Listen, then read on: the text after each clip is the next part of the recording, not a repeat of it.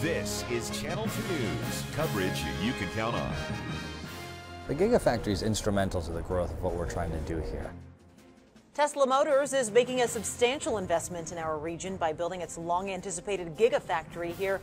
And only on 2, we take you along for a tour of Tesla Motor Factory to see how we'll play a role in our Channel 2 News Big Story at 5:30.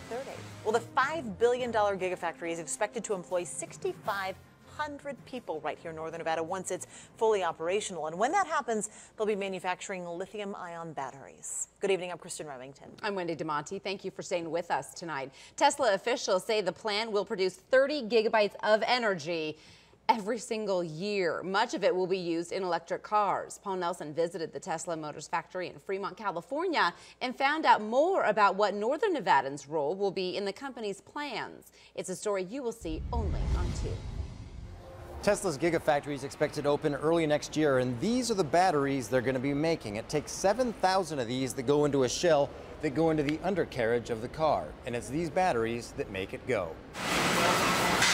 This is where it all begins. What starts as a long spool of aluminum takes shape as one of America's most advanced electric cars. Gas and diesel powered engines have gone as far as they can go. Electric is definitely the way of the future.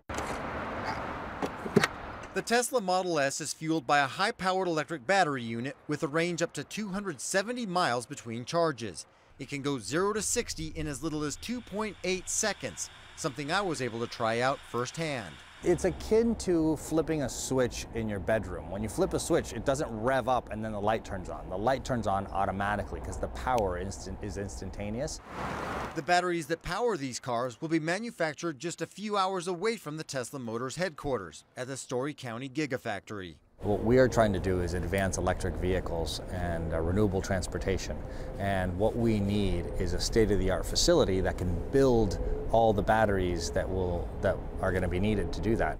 Tesla uses about 10% of the world's supply of lithium-ion batteries, and Reyes says the Gigafactory will make the company the world's largest supplier as well. A lot of people think about Tesla and they think that we are a car company.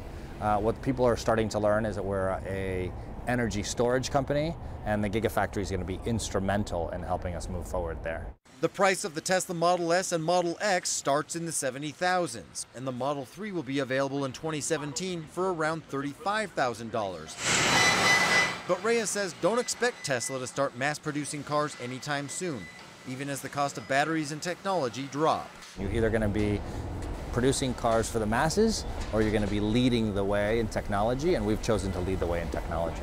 It takes about 5 or 6 days to build one of these cars from start to finish, and about 1,000 of them roll off the line every single week. Now, this factory is about 5.3 million square feet.